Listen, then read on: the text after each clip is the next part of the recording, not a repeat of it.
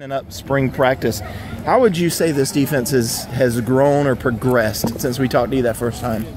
I feel as our defense been doing well, and we're growing a little better, grown a little bit more. Yeah, but we're far from where we wanted to be. And, we got a lot to learn, and I got a lot to learn for myself too. So, I mean, I just want to continue this preparation as we go into the summer. A lot of guys that haven't had a lot of playing time, but you've been around this program. It's not necessarily freshman, sophomore. So what do you expect from this defensive line to close out spring and next year?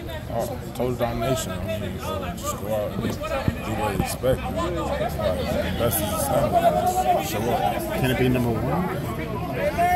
We always got potential to be number one if we do what it takes. So, I mean, we just got to fill in the gaps and then do what it takes to be number one and be number one. Is it hard saying I'm trying to bring Kevin Dodd along, but trying to help Ebo and some of those younger guys, Richard Jurgen? I want to take care of myself, and I'm going to lead my segment as well. I mean, that's part of my job is lead my segment. The other guys that left me in this job, they led me well, and they did their job as well. I mean, that's part of the leadership role we're taking here at Clemson, and the defensive role too. So. Which of those guys has impressed you? Ebo, he has this thing himself. He coming up. He's showing up every day, even in the scrimmages and practice. I mean, he's not like kind of drop off. He's starting to be consistent every day, and I'm liking that. And also pushing me. So, what do you think you made your most improvement? I made my most improvement. Pass rush. Yeah, pass rush went a whole nother notch, a whole nother level.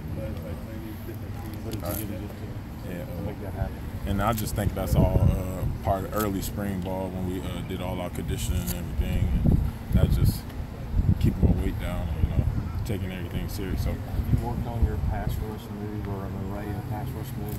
We work on it every day with little stuff, with hobby, and also by myself on the weekends, on Saturdays. So.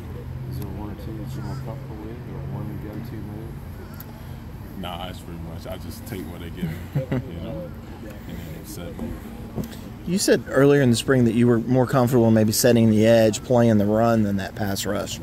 How do you feel like are they equal? Is that pass rush still behind that run defense? I built my pass rush pretty good. I mean, I'm a pretty good pass rush. I'm one of the best, I believe. But I'm just not content. I want to get better. I want to be a Vic Beasley. I want to be that go-to guy that be like, hey, Kevin, it's third down. Let's go.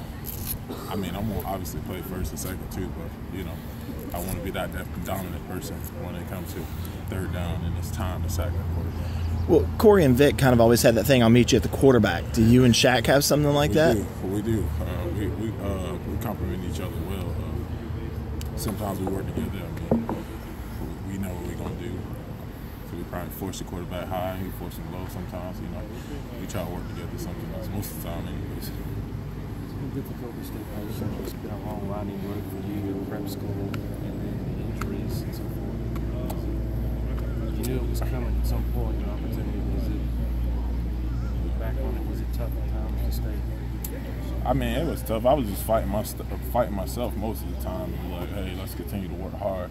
I mean, I know you probably gonna play this way, probably not, but just push yourself and keep that grind going. So that was the hard part.